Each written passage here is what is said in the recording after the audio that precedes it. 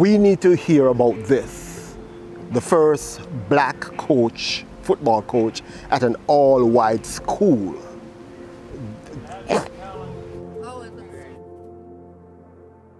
When you hear what his wife says about him, when you read some of the clippings from the yearbooks, from the schools that he taught at and coached at, and how much they admired him, not just as a football coach, but just him himself.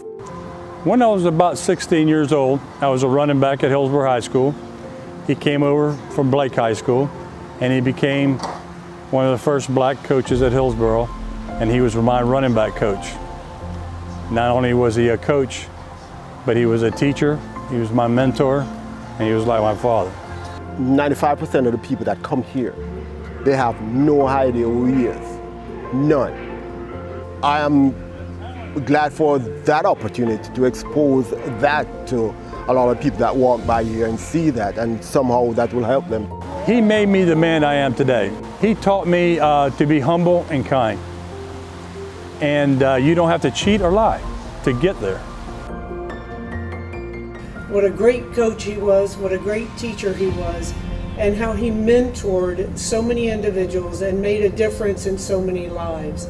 And that's how the legacy goes on. People will learn a lot from it. This part to become more of a community. You know, something like this, people can stop by and hang around and just enjoy. I was looking at him at this wall, and I said, somebody ought to write on this wall that you will never be forgotten.